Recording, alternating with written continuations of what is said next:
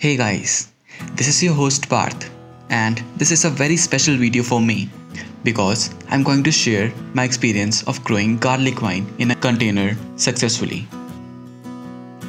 One unique thing that I want to share about which sounds a bit funny. Although this plant is known as garlic vine, on the contrary, the flowers of this vine smells like mint and not like garlic. I bet if you watch this video till the end, your journey of growing garlic vine in the containers would be much easier than mine, as I did many mistakes while growing it in a container, and I don't want you to do the same mistakes. So be with me in this video till the end, so that you can get to know about all the necessary conditions this garlic vine requires to grow well in the containers. If you have been following my videos, then you might know that I have 3 garlic vines in my collections. One, I bought it in the beginning of summers in March 2019. The second one was bought by me in the fall of 2019. And the third one I recently purchased this year in 2021. Before I move forward, I have named them with 3 different names so that it would be easier for you to understand each one of them. So, the oldest of my garlic vine I have named as Goku, and the semi-oldest garlic vine I have named as Vegeta, and the newest of all is named as Gohan. I will share all the mistakes I have done with my Gohan, which is the youngest of all, and you must not do the same if you want good results. The Gohan garlic vine, which I have bought recently, didn't perform well at all. And the major reasons behind were many. The first mistake I did was I placed the plant in an area where it could hardly receive 2 hours of sunlight. My vine could barely grow well. The second mistake was that I used an old potting mixture which was completely garden soil, and I guess it barely had any nutrients in it. The third mistake I made was that I and my family members sometimes overwater this plant. Because of that, it struggled a lot. But what I feel the main reason why Gohan couldn't do well and grow to its fullest was the lack of sunlight. So, if you don't have space where you can grow your garlic vine and it can receive good amount of sunlight, I would suggest you don't bring it to your home, else it will suffer a lot. Later, I plan to give my Gohan garlic vine a fresh soil mixture that contained 50% garden soil and rest 50% vermicompost. Sick and tired of feeling, so sick and tired of dreaming, 'cause I always wake up.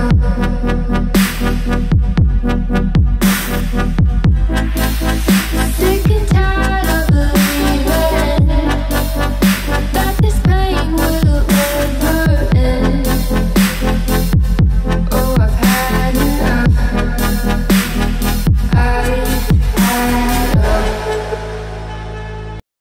Let's now talk about Goku garlic vine, which is the eldest of all. Honestly, I used to get scared a lot using compost in my plants, as I was afraid of overusing or underusing the compost dose to my plants, so that resultantly it might not end up harming my plants. But I was very much keen to look for an alternative to the garden soil, as the garden soil is quite heavier, and if we do gardening on terraces or balconies, then we ought to be cautious enough while using the garden soil. Apart from this, I already knew the recipe of lightweight soil mixture too. But I was always curious to know if we can grow the plants directly in the compost or not, and this was my first ever plant to experiment, and the results which I got are all in front of you. But exceptions are always there. Not every plant will do well in such composition of 100% compost method. So you have to judge your plant needs and take the specific actions.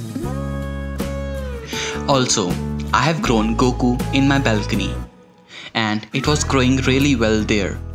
But my plan move it to my terrace so that it could receive full sunlight, which will help it to bloom profusely in the blooming season. And luckily, it's blooming profusely now. Let's now talk about Vegeta garlic vine. I have used the same composition of 100% compost method in it as well. Also, I have shifted the plant recently in a bigger container to take my Vegeta garlic vine to the next level. And luckily, I am successful at achieving this target. In fact, both of my garlic vines to whom I have offered compost enriched soil mixture are performing really well. So let's talk about how to grow and care for garlic vine while growing it in containers. Container size. If you have just bought the garlic vine from the nursery, you could start planting it in 8 or 10 inches of container. But next year, you need to shift your vine to its final location, that is 14 to 16 inches of container to get better growth. Soil type. Honestly, this vine is extremely hungry for nutrition-rich soil. If you don't want to use the 100% compost method, then you can opt for 50% garden soil and rest 50% compost ratio to get better results. Sunlight. As shared above, I made a huge blunder of assuming that garlic vine does not need much sunlight, but the poor growth of my plant proved how wrong I was. Basically, garlic vine requires at least 5 to 6 hours of sunlight every day to grow well and to bloom profusely. Fertilizers. If you will use the 100% compost method as garlic vine soil mixture, then you can forget the vine to its own for 3 to 4 months, as it won't require regular feeding anymore. But you can use 2 to 3 handful of cow dung powder or leaf compost in every 3 to 4 months. Or you can also give liquid fertilization to the garlic vine.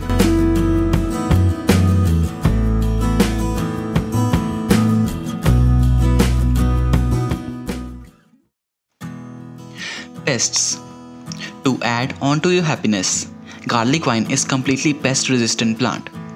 The major reason behind this is the pungent strong smell that this plant gives, and it helps in keeping these pests away. I'm sharing some glimpses of certain stages of my garlic vine. I hope you will like them.